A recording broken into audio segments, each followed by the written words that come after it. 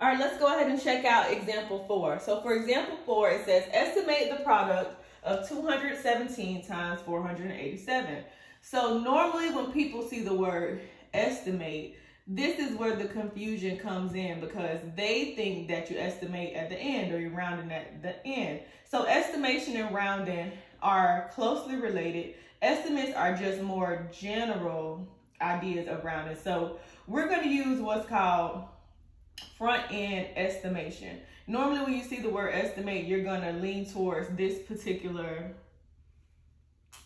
way of doing it. So front end estimation means that we're going to look at our leading value, so whatever number is first, and that's going to determine the place to which we round. So you see how rounding still transitions into a new skill, estimating, because you will have to know that 2 is in the hundredths place and 4 is in the hundredths place. So that means that both of these need to be rounded to the nearest hundred before we do the math. So that's going to be your key word. When you get to your exam, if you get a question that asks you to estimate, and we're talking about addition or subtraction or multiplication or division, you will always do your rounding before you do the math. You don't wait until the end.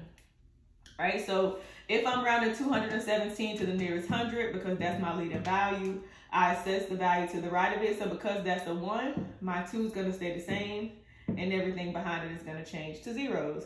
All right, and then we're going to repeat the same process on the opposite side. 4 is in the hundredths place, so I'm going to evaluate the value to the right of it. Because that's an 8, my 4 is going to increase by 1 to 5. Excuse me. And everything behind it is going to change to zeros.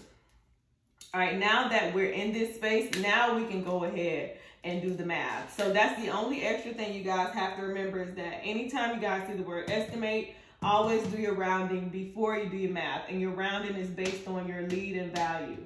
All right, if I do 200 times 500, that's going to give me 100,000.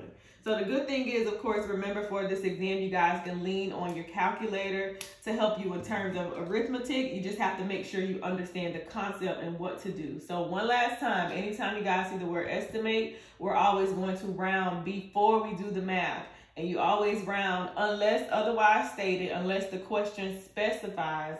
You will normally just do front end estimation, or you'll round based on the leading value. So because our 2 was in the hundredths place, we rounded to the nearest hundred. And because 4 was in the hundredths place, we rounded to the nearest hundred, and then we did the math.